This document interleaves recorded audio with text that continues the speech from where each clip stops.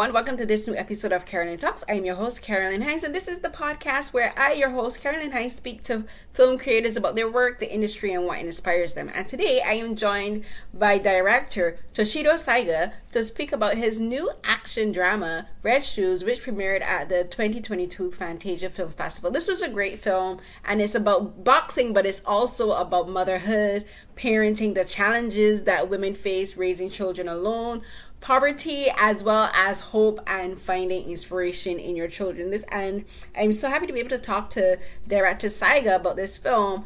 And it's going to be a short interview because we only had a short time to speak during Fantasia Festival, but I appreciate him for speaking to me as well as for his translator for providing his services. And so I hope you enjoy this discussion. Thank you. Thank you, Mrs. Saiga, for talking with me today about your film, Red Shoes, which premiered at the 2022 Fantasia Film Festival. I really enjoyed this film. 今年次のファンタジアフェスティバルの映画を見れて本当に嬉しかったです。楽しい映画です。とそれについて相談させていただく時間をくださって本当にありがとうございます。My first question is, this is your first time directing an action film and it's about boxing. What were the main challenges that you faced while filming this, as well as what was the something that you discovered as a director that you didn't really know about yourself before? まずはアクションおよびボクシングに関する映画はこの映画初めてだったそうですね。監督として立ち方チャレンジや自分について初めて知り合ったことはいくつかあったんでしょうか。はい。さっきとちょっと変えますけど、まず、ボクシングっていう実際にスポーツを取るときにそのまま自由にやらせてもいい絵が撮れないので、一応そのアクションのように、まず動きを全部一連の3分間の試合の流れを全部決めてから、カメラアングルを決めて、という準備をかなりしました。Well, first, when you film a movie with sports, you can't just leave everybody to do as they please. Every movement has to be decided in advance, and we have to plan every shot, every about 3-minute shot with where the cameras are and where we'll be looking, and so that's quite a challenge. それと、2つ目が、キャストが、やっぱり、かなりその普通の映画とは違ってかなり負担がかかる。主演にそのボクシングっていうスポーツがかなり負担がかかるので、それをとことんやってくれるキャストを決めるのが大変です。And also, this is an ordinary movie. We needed somebody who would be able to commit to learning boxing, and that was also another major challenge. で、主演のAsahinaさんはちょっとキックボクシングを、モデルでちょっとキックボクシングが流行っていて。でちょっとやってたんですよね。ところがやっぱりボクシングとキックボクシングって似てるようで全く違うもんで、それをいわゆる訂正するところから始めていた。まず忘れてからボクシングを、習い始めるみたいな。そうAsahinaさんのこと。Asahinaさんのことです。And also, Asahina had already practiced kickboxing, which is kind of similar to boxing, but it's not the same. Exactly. So she kind of had to forget about it and relearn it from the beginning. それとその設定が、プロの設定なので、やっぱりこう、ボディもういろいろなところをやっぱり、あるレベルにしないとそのスピードだったり、それからパンチ力だったりがやっぱりそのプロっぽく見えないので。そこを彼女的にも特訓して、ハードトレーニングして、そこまで見て分かるような、体にしてくれます。And she also kind of had to build it into her body, gain some muscles in the abs, around the arms, and she had to be able to show some speed and some skills in the punches so that she looked really like more like a pro. あともう一つ、撮影中では、昨日もちょっと話したんですが、やっぱりハードな、撮影なので、朝比奈さんが、ちょっと過呼吸、いわゆる、ちょっと、撮影をストップするみたいなところも何回かあって、それをやっぱりこちらも気を、つけながら、撮影しました。And like I explained yesterday too, Asahina-san actually had a few moments during filming, since it was a very hard, it was very hard to record. She had a few times where she actually started hyperventilating. So we really had to watch out for her and be careful as we continue with the filming. あと最後にもう一個、当然、朝比奈さんの相手役、そのライバルというか相手役も、必要なので、その相手役を最初、プロの本当にボクサーをキャスティングしようかなと思っていたんですが、実際にすると、そのプロってやっぱりそのパンチ受けると本当に破ってしまうので、そこも考えて、まずは役者さんで、ボクシングがある程度できる可能性のある人、もしくは今から特訓すれば、ボクサーに見える方を、一生懸命探して、オーディションをやって、決めました。And we also needed to find for the character's final rival at the somebody who would be a pro boxer. And we thought about actually hiring a pro boxer, but we found that perhaps they would be a little too strong physically. So for that reason, it was difficult for us to try to find somebody who would be able to train and look like somebody, like a really, really tough boxer for her.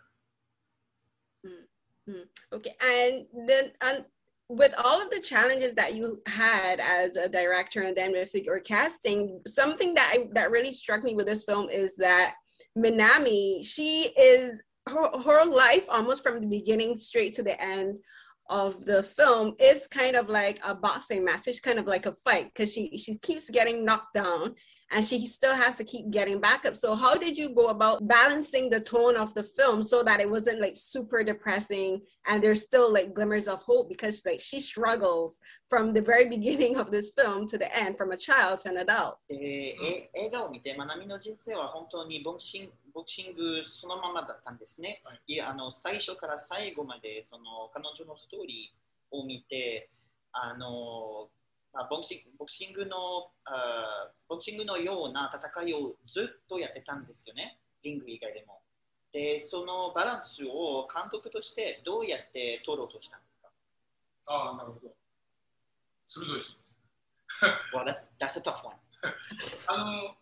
まずボクシングがベースなんですけども、この映画って2本柱があって、そのハートの、ストーリーと、それでボクシングとしてボクサーとしてこう成長していく、その2つがあって、それをやっぱりボクシング全部だけで見せたと、そこの見え方がない、そのなんていうんですかね、ハートこの方がちょっと弱くなってしまうので、そこはなんとかその最後のラストなんかボクシングと、いわゆるハートこの、ラブストーリーを、うまくミックスするように何回も台本を直して作りました。日本柱っていうのは、1個じゃなくて2つ。Two way. Yeah, I really tried to make it while it is a movie about boxing with boxing as its base. I really wanted to make it into a two-way story between the story of the heart and the story of the boxing in her life, which is how should I say? If it had been only about boxing, it would have been difficult to tell the story of her heart, of her love, and likewise the opposite. So that's the balance I reached out for. No, I understand what you're saying, because the film doesn't have many set locations, but one of the main ones is Manami and Emi's home. And I noticed in her home, like the decorations are kind of separated into two things. There's Emi's stuff, like her crayons and her drawings. And then there's the workout stuff for boxing. So there's like the bench and the weights and the poster of her dad. And I found that interesting where that Manami is, that's who she is as a person. That's her identity, a parent to Emmy and a boxer and a daughter to a former boxer. So could you talk about, so how did you go about working with like the set directors just to create that visual identity for Manami, the boxer and the mother? 映画の中でロケーションが少なかった中、その一つ大事な場所はマナミのアパートだったんですね。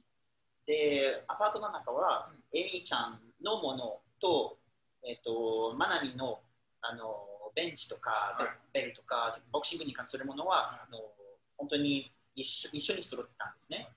で、そのセットをどんな思い方で作ったんですか？ああ、なるほど。マナミの住んでるアパートに関しては、もう余分なことはないシンプルな、部屋にしたくて、だからその自分を鍛えるための、ものと、子供のエミの、愛するエミのものと、この2つ以外は何もないというシンプルに設計をしました。Well, my aim was really to make it into a room where there was no excess. It was a very simple apartment in which we could only see there was nothing. There was absolutely nothing but the training stuff and the kids' stuff living side by side and together in the apartment. あと、ちょっと貧しいという、ボクサーで勝ってないので、あと旦那も死んじゃったんで、そういう意味では生活が苦しい中、もうとにかく2人の、母と子にとっては余分なものがいらない、という、もうギリギリ、必要なものだけしかないという設定にしましたし、あと冷蔵庫の中には、水しか入ってないみたいな設定でやりました。I also wanted to show what the poor lifestyle that she was living. There was absolutely nothing unnecessary, especially compared to the stepmother's house, and I really wanted it to look like a losing boxer's house, in which the refrigerator is filled with nothing but water. And you mentioned the mother-in-law, like we talked about the mother-in-law. So that's another main theme for this film, and it's the relationship between parents and their children. So I want you, could you tell me why her mother-in-law never even thought to help Manami raise Emmy? Instead, she wanted to take her away from Manami. And I was just thinking, why don't you just help her? Like, you have the resources, help her. So could you explain that to me? Because I know it's a grief, but I was so like, help Manami. で、この映画は母親と子供の愛についてもそのアスペクトもあるんですね。はい、で、映画を見て思ったのはそのお母さん死んだ旦那のお母さんが、はい、なぜマナミを助けようとせずにむしろ子供を自分のためだけに取ろうとするんですか？なんでマナミをもっと直接にもっと助けようとしないんですか？なるほどね。まずその、お母さんの設定、義理の母の設定を、こちらとしてはその、自分もシングルマザーで、頑張ってきたという、そのプライドがあって、で、その自分の可愛い息子をやっぱりそのボクサーと結婚させるつもりさせたくなかったのにしてしまったっていうこともあって、やっぱりその人間として、完全に、助けるよっていうところに行かなかった、ちょっと、孤独な、お母さん、ここっていうんですかね、孤独なお母さんで、その今、マナミも、エミを捉えると孤独になる、お母さんもエミを捉えると孤独になるっていう、その、なんていうかな、その、いわゆる愛ってなんだろうっていうところを、ちょっと見せたかったんで、そのこういうふうな仕組みにちょっとさせてもらいました。で、彼女的にはその、助けようっていう気持ちはないわけじゃないんだけど、ただ、マナミも言うことを聞かない、自分の自由にやってるキャラクターなので、そこでその、彼女的にはその頭で納得してない部分があって、試合を見て初めて心で納得したみたいな設定ですかね。はい、So you see the mother. I put the emphasis on the fact that the mother was also raised her own son as a single mom, so she has her own pride, and it's not really that she never tries to help Manami in that way. There's also the fact that we show that Manami doesn't listen. She's somebody who does what she wants, the way she wants it, and we also see that they can't really agree on each other. And there's the fact that the mom is somebody who, well, as a single mom herself, she experienced a lot of loneliness, and that's also something that we see in Manami and in Emi. When Emi gets taken away, she's lonely. When Manami has her daughter taken away, she's lonely. And the mother had only one son for herself, and he passed away. And she could not accept that he wanted to get married to a boxer. She was against it, and yet he did. So that's also the whole theme that I wanted to show. 人間で、ちょっと複雑な生き物なので、1たす1が2っていうことにならないのが、それが人生というか人間なのかなというのも、思って作りましたね。はい、Well, as you know, human beings are complex, really, and I wanted to show them in the most in the deepest way possible. They're very complex, and Minami is very stubborn, and it helps and it works for her as a boxer. But as I think as a mother, as you said, like she doesn't listen to other people, so that did create a lot of obstacles for her in her life. So working with Aya and developing the character, was there anything that she shared about her, how she saw Minami as a mother versus a boxer? マナミは確かに自分勝手ですね。マイペースで動く人で、ボクサーとしての生活はまあ言っているかもしれませんけど、母親としては生活がダメなんですね。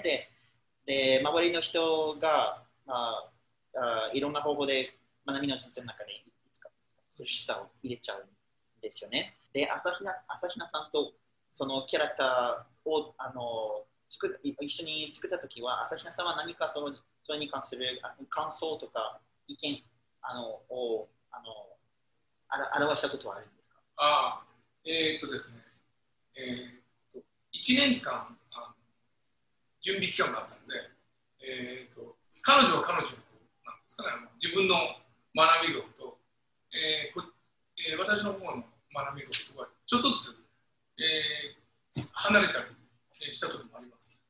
で、結局は、私が作りたかったのは、不器用で、そのボクシングしかできない彼女ですけど、子供を本当に愛している、という学び像を作りたくて、他のものは、器用にできない。ところが、実際の、朝比奈さんは日常生活でいうと結構、モデルとね、モデル、女優とか、使い分けてやってる器用な人なんでしょうけど、その辺も、ちょっと溝が少しあって、それを埋める作業をやってました。Well, it happened a few times indeed that me and Aya had each our way of seeing the character of Manami, and at times we saw it the same way. At times there was quite the gap. For example, Aya sometimes saw it more from the lens of a mother who was Manami がお母さんとして朝比奈さんによると生活すみません。ですね、まず不器用と思います。不器用な学びという、ボクシングと子供を愛することだけはできるけど、それ以外はなかなかうまくできない、というのが私のプランで、朝比奈さんはどっちかというとそれを分かっていながらやっぱりでも、やっぱり器用に、ちょっと振る舞う学び像をちょっと考えていたので、少しそこに、溝があった。器用に器用に、彼女自身がもう少しなんていうんですかね、普通の人間っぽく彼女がちょっと、自分の等身大とかです。実際の学び朝比奈イコール学びの方に自分の方に近いキャラクターを考えていたんだけど、私はどっちかというとこの映画のストーリーで言うと、すごく不器用で、子供だけボクシングと子供だけはすごく愛してるみたいな、そういう縮図を作りたかったので、ちょっとそこに、溝というか川があって、それをちょっと埋める作業はかかりました。And so the way that Aya saw it was more a bit more of a reflection of herself, while what I was planning for Manami was more of a character of a boxer that was that is a bit cowardly and yet very loving of her daughter. And all the things that we have in common, we had to build on them until we reach until we saw Manami in a similar way.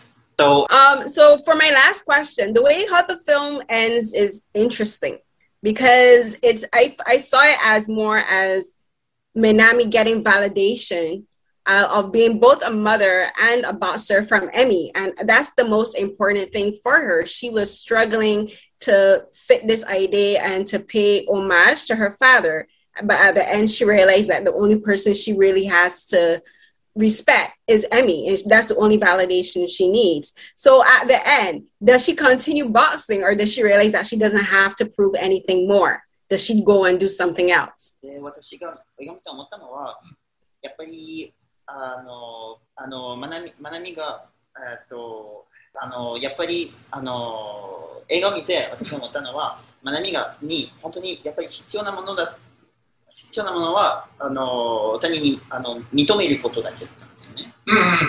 で、結局一番最終的には認めてもらわなきゃいけない人はやっぱり一人だけですね。それはイミちゃんで、その戦いでそういうレッスンを受けたんですね。私がそれはとても面白いと思いました。ちょっとごめんなさい。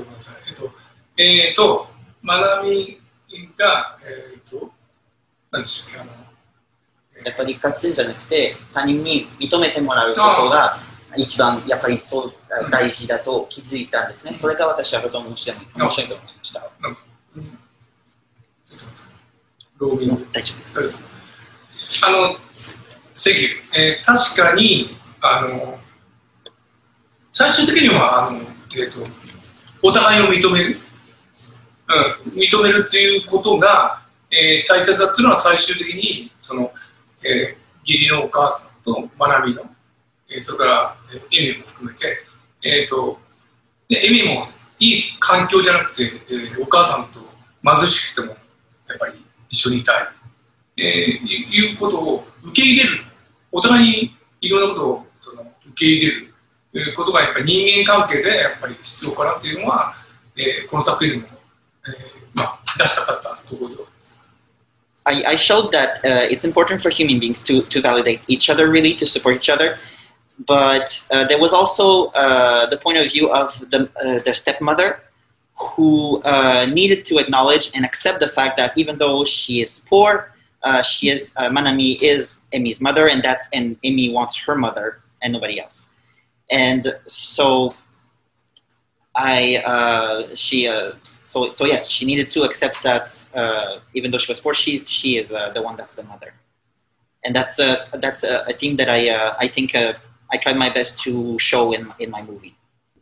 で、今のいい質問で、今もう一回私もちょっと見直すと、それらの人間が今最後のボクシングのシーンまではそれぞれの立ち位置というか、立ってる場所を一歩も出なかったんですね。それがやっぱり一歩出ることによって相手を認められる、価値観を認められるということを、こうしたらできるというのを、それぞれが理解した。それぞれの位置から動かなかった、はい、自分の考えが出なかったところが、だから、最後に、それぞれが一歩ずつ学びが学びでエミがいなくなったことによって、もっと何が大切だって分かったし、それぞれが、今までのとこから一歩、意味も意味で、お母さんとやっぱりどうしても暮らしたいという、それぞれが義理の母も、彼女の頑張りを認めるという一歩、前進、踏み出した一歩前に出したことによって、その何かが最後に見えたということがあります。And Manami also had to struggle with getting out of the place that she was of sort of her comfort zone. In order to be accepted by people around her, she had to step a little bit at a time out of the way she was thinking, out of her own behavior, and it's when Emi was taken from her that she really had to focus on herself and do just that. And Emi was being just Emi, and she wanted to live with nobody else but her mom. And that's what it took for the stepmother to acknowledge Manami as the mom. Okay, thank you so much. Thank you. Thank you very much. So everyone, that was another episode of Carolyn Talks. Thank you so much for listening to this episode. And again, thank you so much for Director Saiga for speaking to me, and again to his translator for working with us today. It was a great discussion. I appreciate the time taken to speak to me. I hope you guys enjoyed this episode. You can find other episodes of Carolyn Talks on the podcast.com, as well as on Acast, Google Podcasts, and other podcast streaming platforms. You can find video formats of Carolyn Talks on my YouTube channel, and that's under my name, Carolyn Hinds, Hinds, where I speak to other film creatives from different festivals, including TIFF, the Tribeca Film Festival, and other previous seasons of Fantasia Festival. You can also find my interviews for the African American Film Critics Association Virtual Roundtable, where we speak to Black creatives in the film and television industry as well.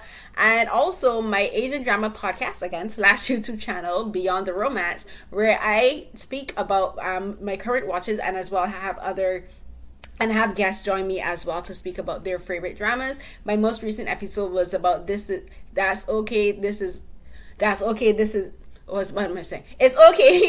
That's Love is one of my favorite dramas. It talks about mental health and trauma and the scars, and as well as healing. And we did that for the KPSN Podcast Fest 2022, which we raised funds for mental health awareness in minority communities. It was a great experience. I had a blast. You can also find my live tweets for dramas using the hashtag dramas with Carrie.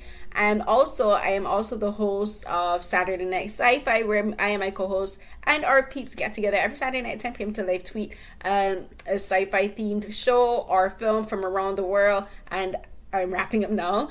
You can also listen to my other podcast, So Here's What Happened, which I am my friend Lanisha Camel host, where we talk about all things nerdy from a Black female perspective. That you can find that on Acast as well as on the podcast.com. And my R3 page is linked in my Twitter bio, where you can read all of my published work. My Twitter and my Instagram handles are at Carrie CNH12. That's CRRIECNH12. And until the next episode of Carolyn Talks, thank you so much. Bye.